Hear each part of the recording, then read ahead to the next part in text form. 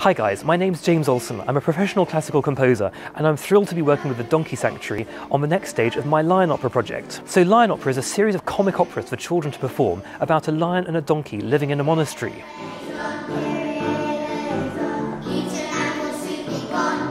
We're now offering schools around the UK the chance to put on their own production of the next lion opera free of charge. The first opera was such good fun.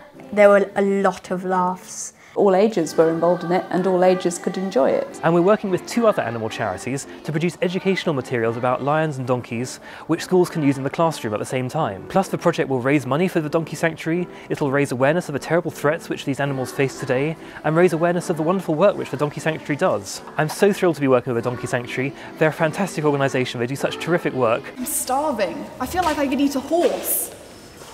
That's not funny. If you're linked to a school who you think might be interested in this project, then please do pass this video on to them. I will leave a link below so you can go and see what's involved, and I really hope to hear from you. Cheers!